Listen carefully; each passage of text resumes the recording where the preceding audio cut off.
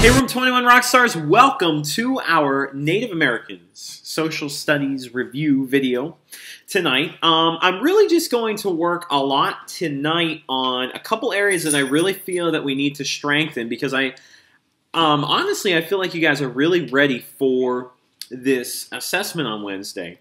But a couple things that you can do at home that will help you to study this and further your knowledge. Number one would be thinking about the theories of how the early people got to North America. There are really three of them. So what I want you to do right now is grab a sheet of paper, a pizza box, the back of a cereal box, anything that you can write on, okay? And divide it into thirds like I did right on my page. Okay? Now, what I want you to do is, first of all, write down the three theories of how archaeologists and Native Americans believe the first people arrived here. Okay, so the first theory, everyone, is the land bridge, right? During the Ice Age. Think about our song. Earth was a giant fridge. The second theory is Cactus Hill. And the third theory is simply the Native Americans were here. Okay, so I labeled those across the top. Those are my three theories. It's really important that you know those, okay? Now, the next thing that I would do is, before you look in your book or before I tell you anything, I think it would be, to the best of your studying, if you just wrote down everything you can think of for each of these three theories, okay? So write down, it can just be a bulleted list, everything you can think of for the land bridge theory, everything you can think of for the Cactus Hill theory, and everything you can think of for the natives were here. Okay, how is this theory? How did it come about? What did archaeologists or Native Americans find to support this theory? Write down all those things right now. I'm going to do the same.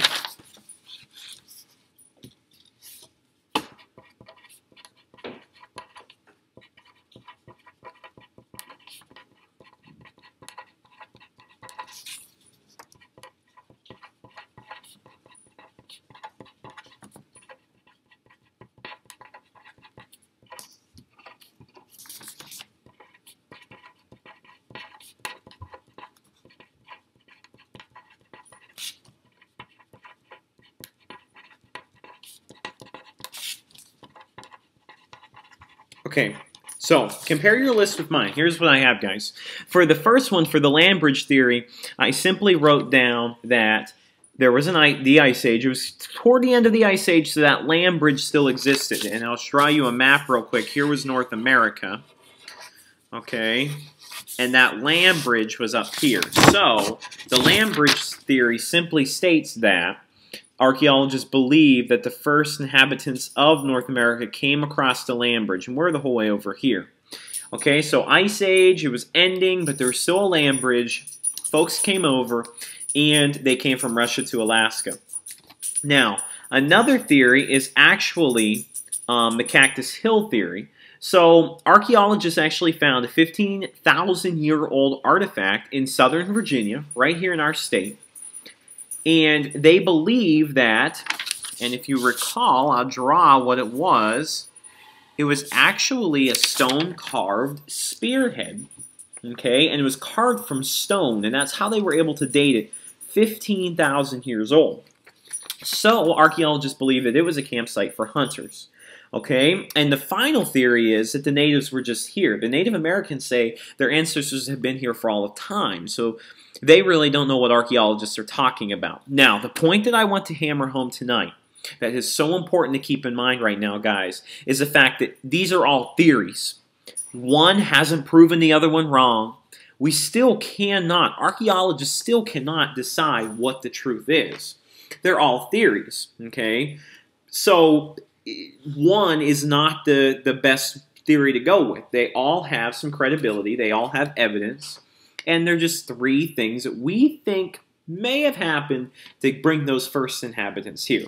So, once again, we have the land bridge, we have Cactus Hill, and we just have simply the Native Americans say that they were here. Their ancestors have been here for all of time. Okay, so those are the three theories. Make sure you write those down, think about them a lot. The major point you want to take away from here, though, is even though some of the oldest artifacts have been found in Cactus Hill, that doesn't prove the land bridge theory wrong. Okay, it's simply another theory. Okay, so 3 theories of how the first inhabitants made it to North America. Really important, okay? So that's the first study tool that will be really great for you. Next, just grab another sheet of paper, maybe another pizza box or something else if you've been eating a lot of pizza, I guess. Cereal box, write on anything that you possibly can, okay? As long as it's not the wall, because I do not want your parents to be mad at Mr. Reichert. So the next thing I actually want to talk about is archaeology and what it's all about. So first of all, I want you to think in your mind, what is archaeology? Just think about it for a second. What is archaeology? Think about it. Yeah, it's a study of cultures and the way that people have lived, their behavior, okay? So the study of cultures and the behavior of a certain people, okay? So archaeologists have to go down into the ground to find artifacts, which are things that people have left behind from the past, materials that people have left behind from the past. So imagine for a second that this is the ground. Here's Mr. Reichert standing up here. Go ahead and draw this. And here is the ground, okay? So I'm an archaeologist standing here on top of the ground. What artifacts are going to be the oldest? So I'm actually going to label A, B, and C. So if I'm an archaeologist, are the oldest artifacts going to be the oldest in A, B, or C? Think about it for a second. Right, they're going to be the oldest down in C because they've been in the ground longer. So remember how we talked about how we said the first one in is the last one out. That's kind of the rule of thumb for archaeologists. So the first artifact in, which would be down here in C, is the last one out. Practice talking about what that quote means. The first one in is the last one out. You can practice it in front of a mirror. You can practice it in front of your dog, in front of your cat, in front of your mom, your dad, your sister, your brother, your aunt, your grandma, grandpa, uncle, anyone. Practice talking about that a little bit, okay? So, archaeology, study of human cultures, human behavior, and artifacts are things that people have left behind from the past.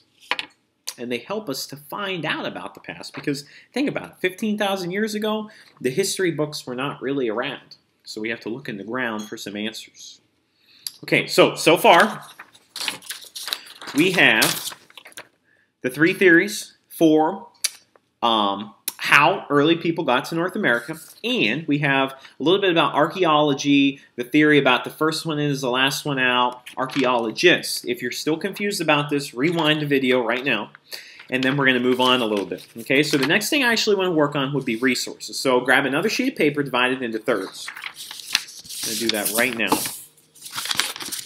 Now, we have three types of resources. You've been learning about these since second grade. We have natural, human, and capital.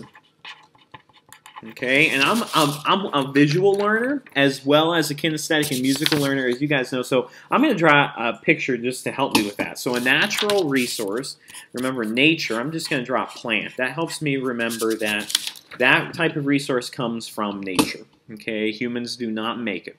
A human resource is simply a job. Okay, so I'm going to draw Mr. Reichert with his tie teaching students. And it's an awful picture, but you're going to have to bear with me, guys. There's Mr. Reichert. That's a human resource. And then we have a capital resource, which is simply a tool. So I'm going to draw a hammer, if I can. Once again, bear with me. Okay, so a capital resource is a tool, something that we use to create different resources. Okay, so the Native Americans, as you know, and as we've been talking about for the last week, had to adapt to the environment that they were living in. Because if you think about it, the Iroquois lived in a different environment than the Lakota and the Pueblo and the Kakiyotl and the Inuit. They all lived in different environments. The land, the geography was different around them. So how did they adapt to that environment is a major question. And we have the three types of resources, okay? So they all had different things they had to do and go about and help themselves with. So now with this chart, I'm just going to name off some resources, and I want you to write them down where you think they go. Don't worry about spelling. Just write them down quickly, okay? So the first one I actually want you to write down is corn. Natural, human, or capital resource. Okay, I'm not going to show you till the end. what we have. Just go ahead and record them. The next resource I have is actually a hunter.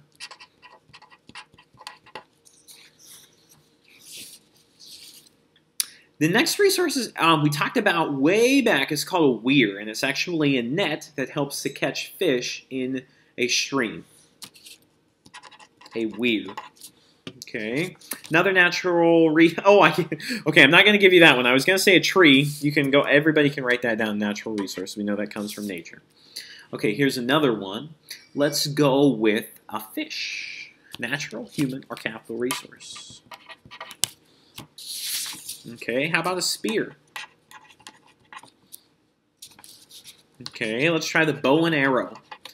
Natural, capital, or human resource. Let's try a farmer. And let's go with one more, just to make sure we understand the differences between each of these resources. Let's go with a net. Okay, guys, so here's my list. Compare it with yours to see how you're doing. Let me back it up a little bit there for you. So we have natural resource. I have corn, tree, and fish. Those are things that all come from nature. Human resource, I have a hunter and a farmer. Okay, those are jobs that humans have in order to create resources. And finally, I have the capital resources. We have a weir, which was that net that actually goes in the water. If you look back in your social studies book, on the page that talks about natural capital and human resources in Lesson 1, there's actually a picture of a weir. There's a spear, a bow and arrow, and a net. Those are all tools that help us to help humans in some way, shape, or form. So we have natural, human, and capital resources.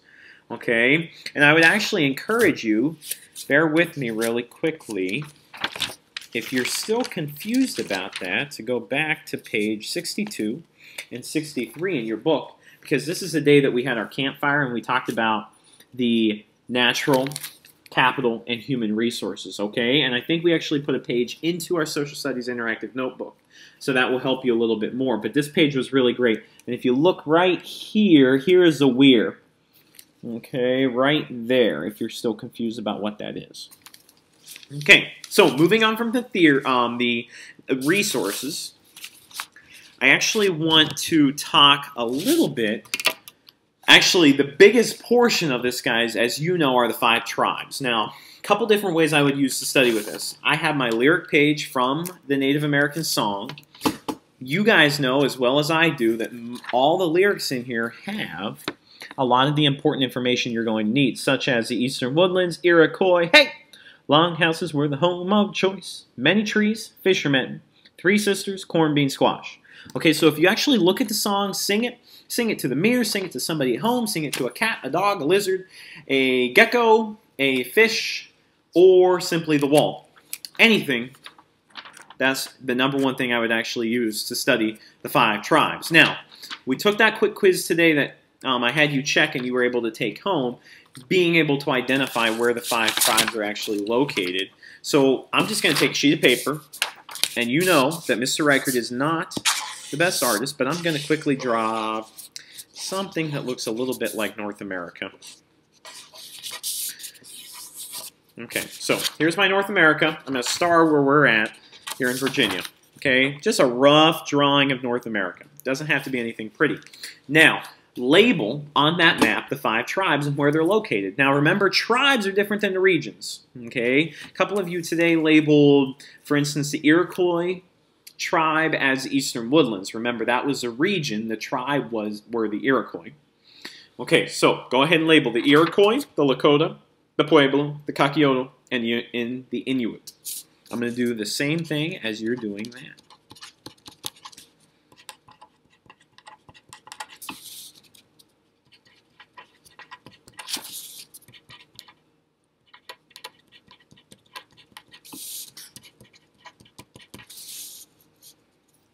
Take a little bit more time. If you get these right, Mr. Reichert is going to put on a turkey hat.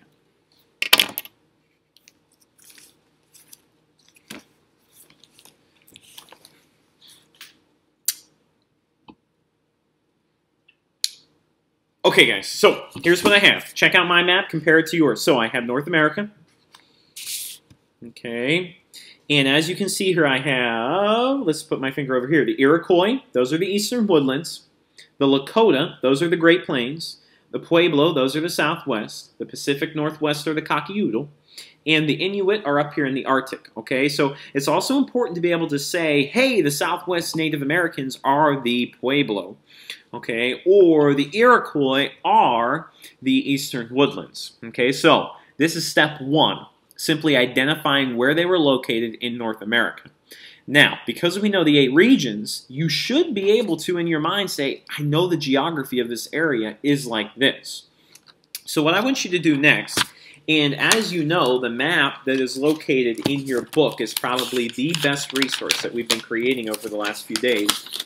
In your Social Studies Interactive Notebook, it has everything you need to know about each of these tribes and a color-coded map that we've been creating over the last week. Okay, so the Eastern Woodland, the major things you need to make sure you can tell me about each tribe are the geography of their area, the climate of their area, remember the weather over a long period of time, and how they adapted to their environment.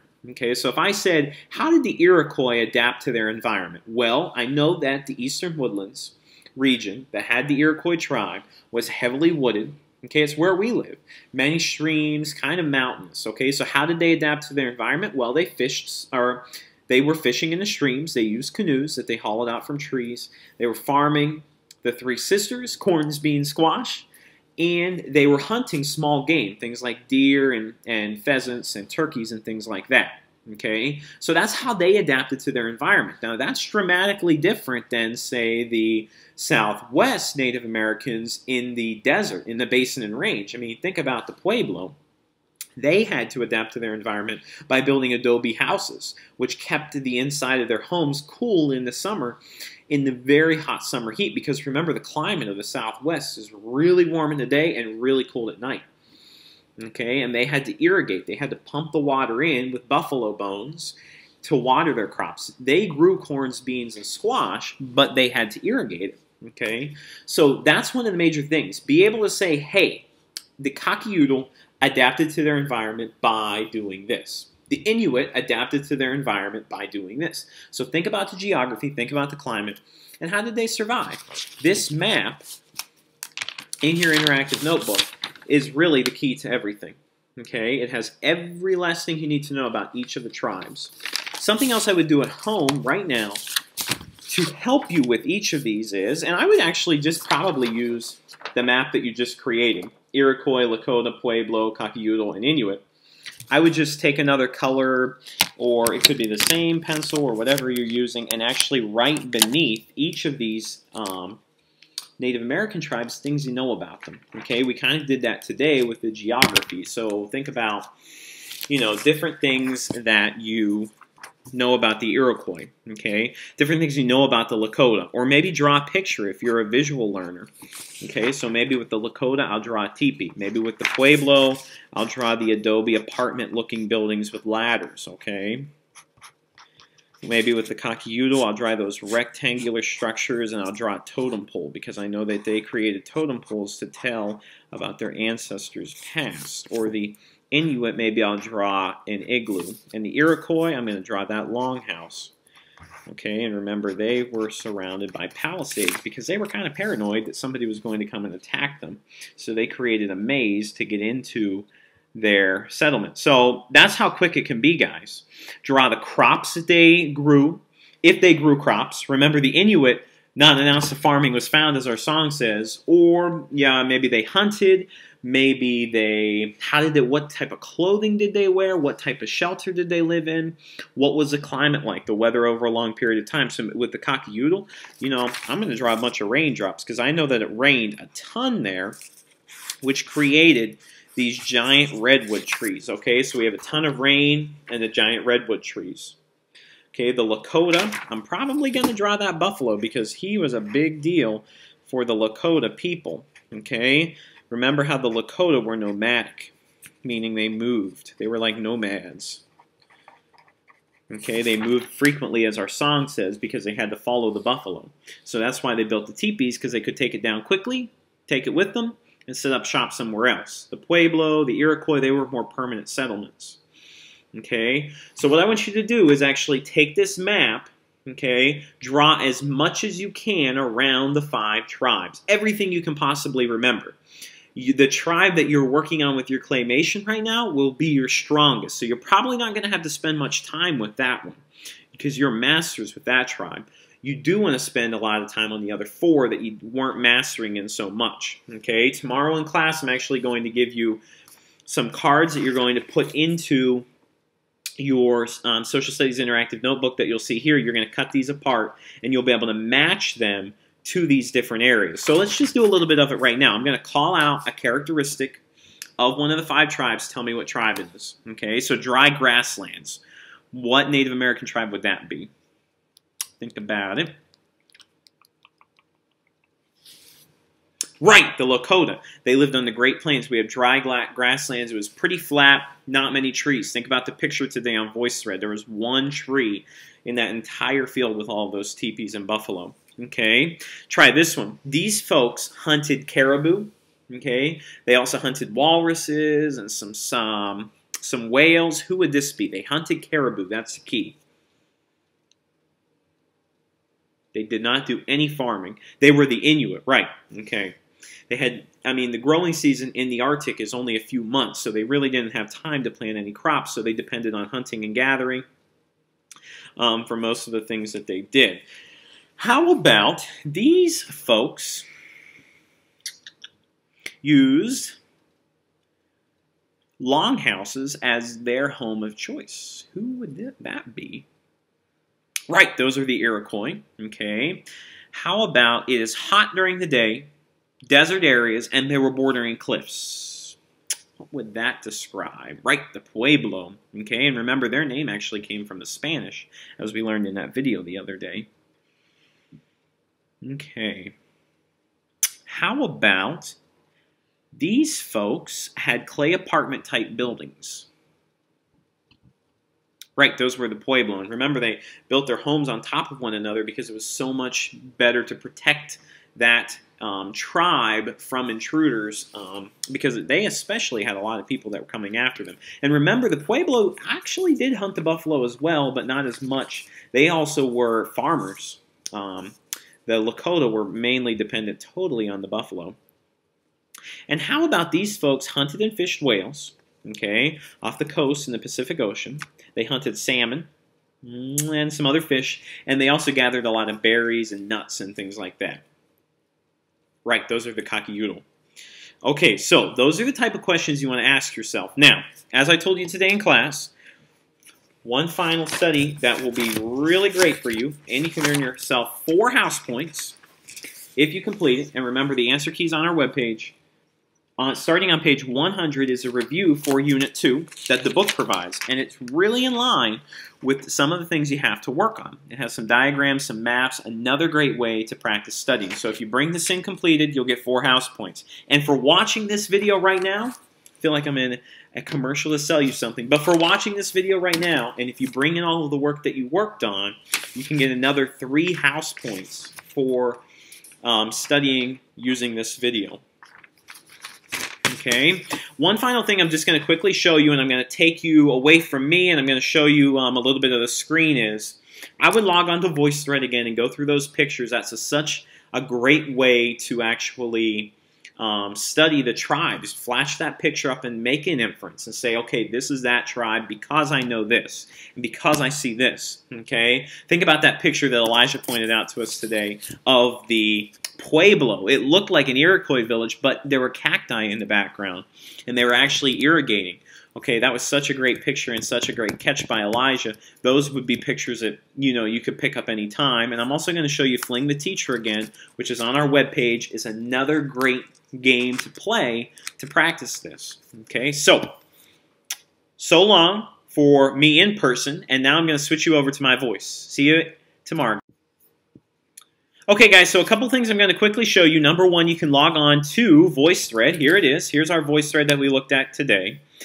And the pictures that are on here are so great to study the 5 Native American tribes, and you're practicing our reading comprehension skill of inferencing. So look at these pictures and say to yourself, what is what Native American tribe would this be based on what I know? And especially look at the picture I'm showing right now on the screen, because this is the picture of the Pueblo irrigating crops, because in the background you can see the cacti. It's a huge picture. Okay, so go through each of these pictures and say, okay, this is this area, this would be this Native American tribe, and why. The reasoning why is the most important part, guys. Another thing I'm going to take you over to is actually the Kate Waller-Barrett website, best classes, 5th grade, Mr. Records Rockstars. You guys know the drill. And then if you come down here to under class news, it says Native American Fling the Teacher.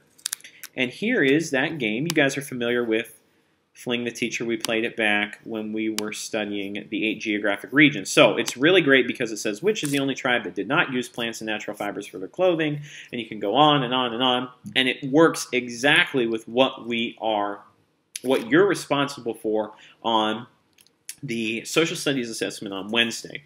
So this marks the end of the study video. If you have any questions, talk to me in class. Remember, you get 3 house points if you turn in all of the work that you worked on during this study video. And make sure, and that's your little prize for watching this video. I'll see you guys tomorrow. I'm very proud of your effective effort, and good luck in your studying.